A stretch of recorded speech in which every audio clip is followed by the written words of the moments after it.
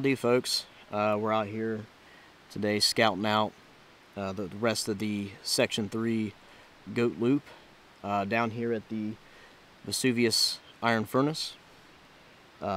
Beautiful area down here. It's early March, so we're not that far away from warm temperatures. I feel like it's been a long winter, but just really excited to have you guys out with me, and I'll show you a little bit about what I do and how I scout things and tools that I use, so maybe that you can go scout your own route.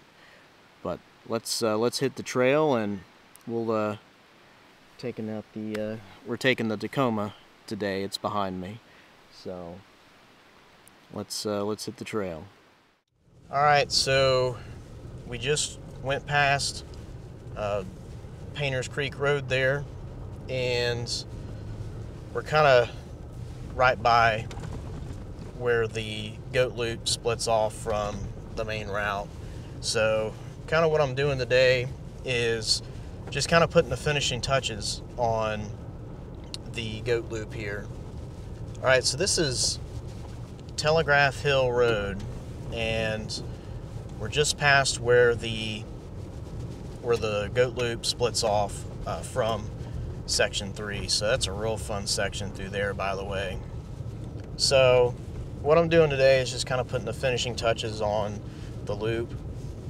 My friend Jay with Local Route ADV put out a video about when we came down here the first time and did the test loop. So give that a watch if you haven't. And what I'm trying to figure out is if this is the best way to get back down to that really cool road that I like, which we'll check that out here in a little bit. But oh boy, I didn't anticipate that. Okay, yeah, so scouting routes. So I use basically three main sources of maps to scope things out. So firstly, I use Gaia. I know there's Onyx, stuff like that, but I'm just kind of a Gaia fan. So I use Gaia, and then I'll also use some of the USGS topo maps as well. Those provide a pretty nice overview of the area. And then honestly, what I do at home is I'll just get on Google Earth and I'll just look down and see if the road looks cool. I can kind of tilt the thing, down as well to see, kind of the hills and the topography and all that. But really the last part is just kind of what we're doing here is just getting down here and exploring. So this is definitely a pretty sweet little road as well. Wow, yeah, this is great. I'm really liking this road so far.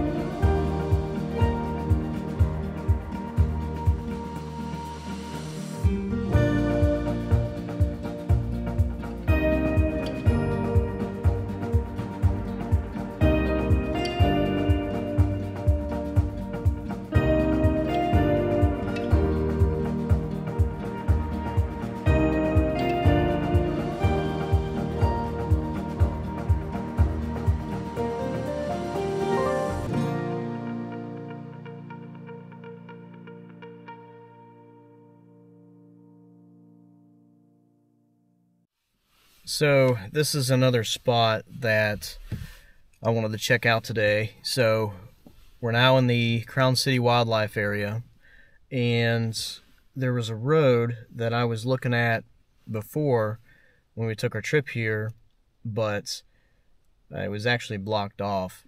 I took a little bit of a closer look, Google Earth, just kind of scoped it out, and we're about to head down this Slalom Road, Silem Road, and looks like there's a little connector road that we can get up to Fillinger Road. So yeah, hopefully this works, because it looks like a really cool road. Then that would take us over to 218, and then we could pop back down to our regularly scheduled programming there on the the first loop that I designed. But all right, let's go check it out.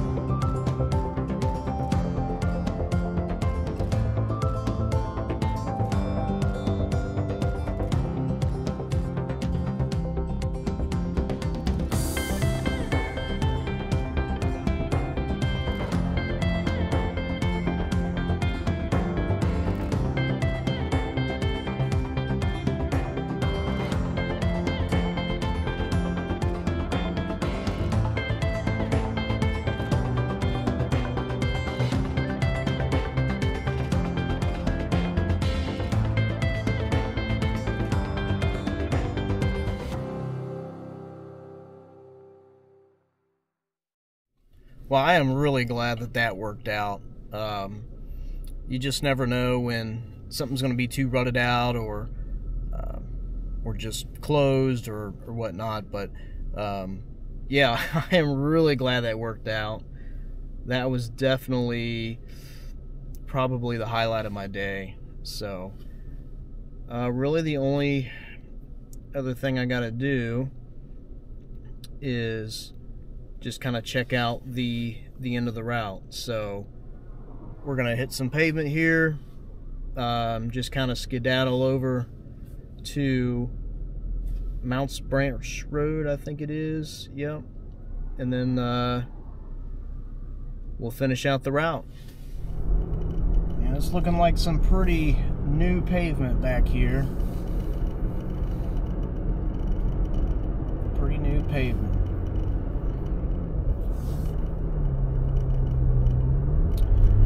That's the thing that kind of stinks about what we do is, I mean, more and more roads are getting paved, you know, especially all this COVID money that all the local governments got. It's, you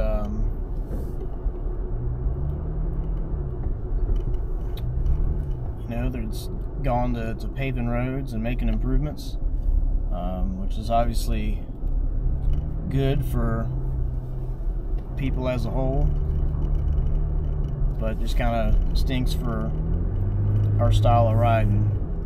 I mean, if it has to be pavement, it might as well be this pavement. I mean, look at this.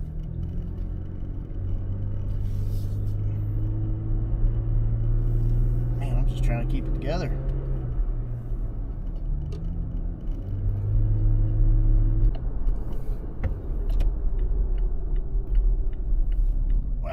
Be easy to miss.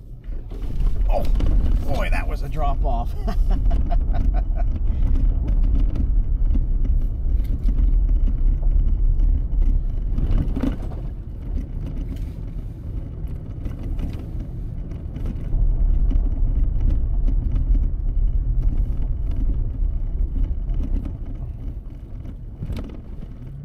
on the pavement.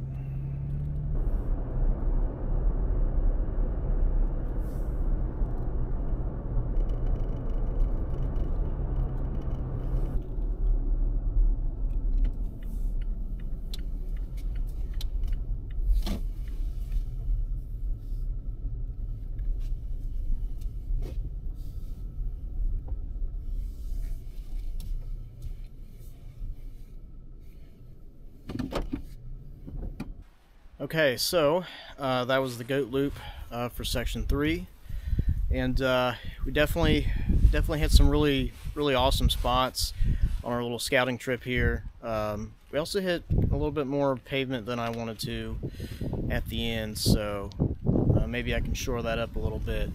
I know it gets tough the closer you get to civilization and all that, but yeah, I thought it was a good loop overall, and I think people have a really fun time doing it. So we sure hope to see you out there and see you out on the Great Ohio Adventure Trail.